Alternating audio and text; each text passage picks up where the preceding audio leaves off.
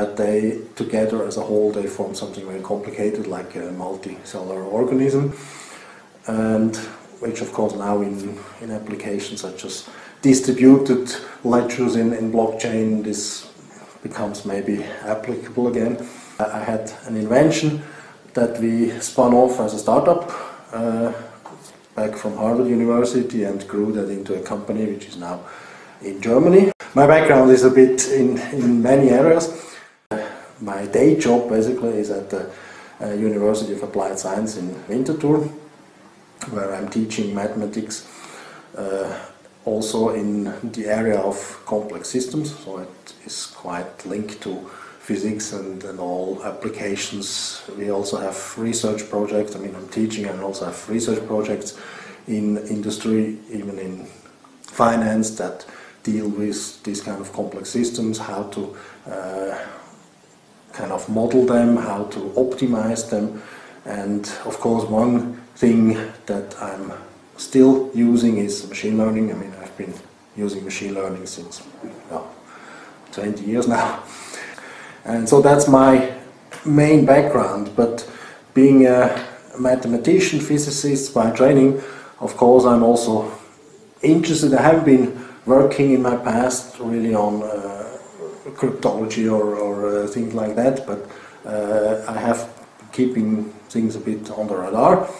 And with this blockchain technology, all this coming, I'm quite interested to do things there, especially the combination of machine learning and blockchain technology, which I think could be very fruitful.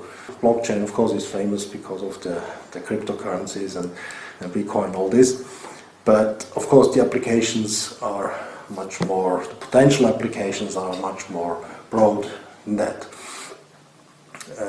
I mean, it starts with Ethereum, where you can have smart contracts. I mean, for the moment, smart contracts, they are still purely in finance, so you have inputs from the blockchain and outputs onto the blockchain, just in terms of basically account states, right?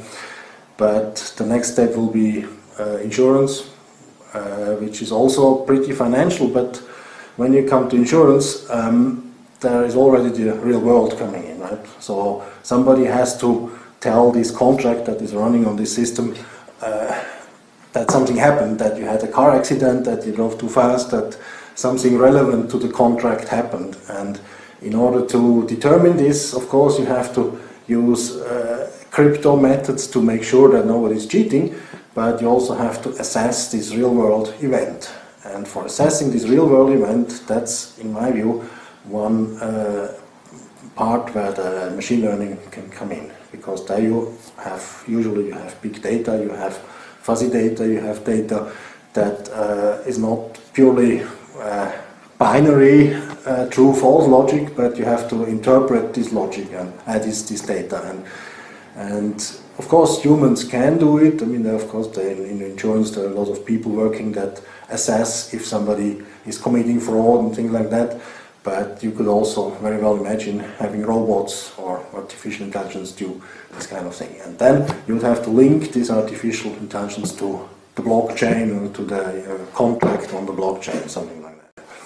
So that's one kind of short-term application. Kind of medium-term will be in the whole Internet of Things. I mean, Internet of Things is also one of the hot topics. For the moment, it's only kind of distributed sensors, mostly.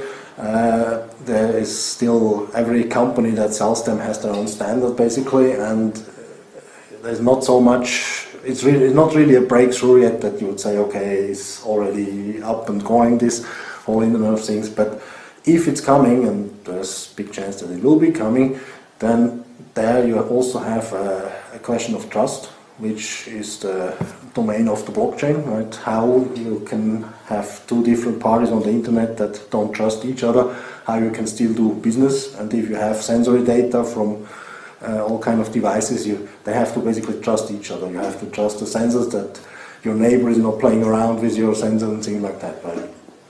Plus, of course, you have a huge amount of data, you have to interpret this data, and that's where the artificial intelligence is coming in again, right? If you have the blockchain currently as it is is quite is a bit a mess, I would say. I mean, you see it if you read the news. I mean, now there has been this fork in Bitcoin.